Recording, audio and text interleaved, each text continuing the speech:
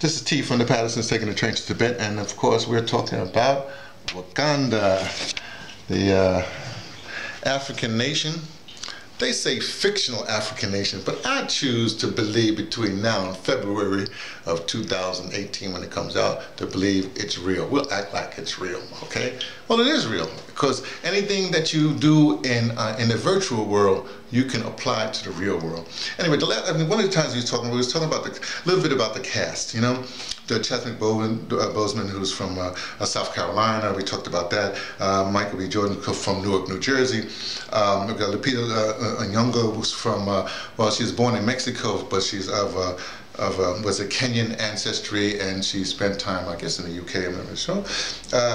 Danai Guerrero, who's from, well, she grew up in Iowa, you know, but hails from Zimbabwe.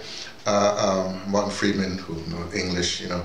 Daniel Kaluuya, who's from, well, London, but I think he's Ugandan, hails from Uganda, I think. Florence Kasumba, who's actually, I think she is, let me think what she is. I'm not sure, but I think she may be Zimbabwe. Anyway, she grew up in Germany, but she's from someplace in Africa. You have, of course, John Kani and his son Bongile. What's John Kani's son name? Bongile?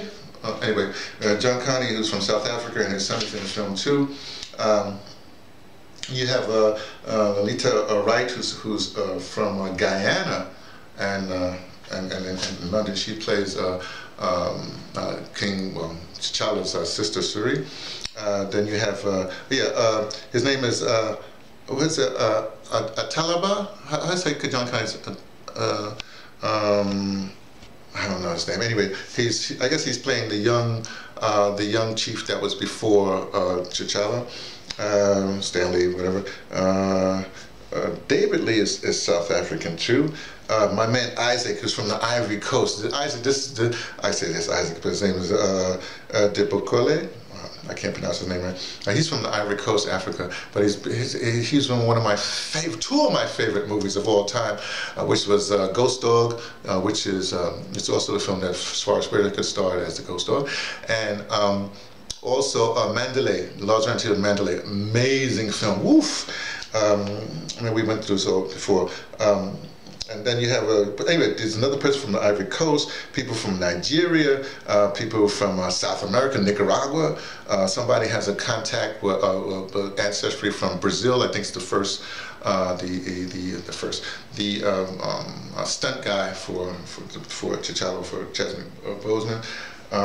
So you have those things. But I want to just briefly say one thing. It's interesting, but Forest Whitaker plays Zuri.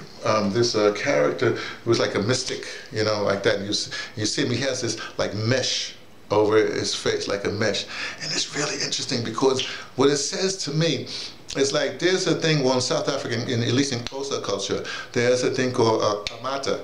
And Kamata is, the way I can put it is, if you think of it like earth realm, right? And then you think of it like a mesh, like a mesh, you know, like a mesh, like between the earth realm and say the ancestral realm.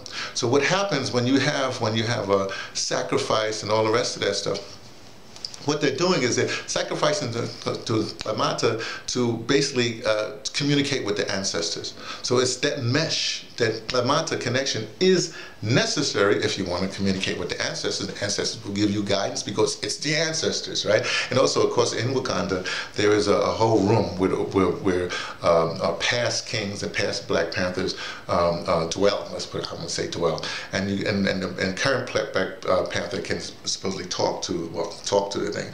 So the Yuri characters, just the way it's done is just amazing. So I just wanted to bring that up because it's very, very important. This spirituality that they're going to have to deal with, you know, with preparing the herb, you know, and all the rest of that stuff. It's truly spirituality, or what I call autochthonous spirituality, or spirituality from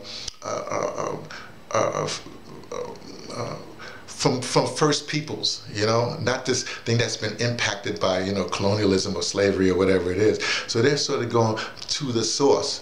So they're not gonna, you're not gonna, hopefully, I'm not sure, but you're not gonna be a whole lot of, you know, Christianity or whatever have you to impacting on what you do, and then you got to give up your lineage to follow Jesus' lineage and stuff like that. No, hey, no Jesus hating here, I'm just saying, you know. So that's what excites me most about Wakanda. So that's it, Wakanda.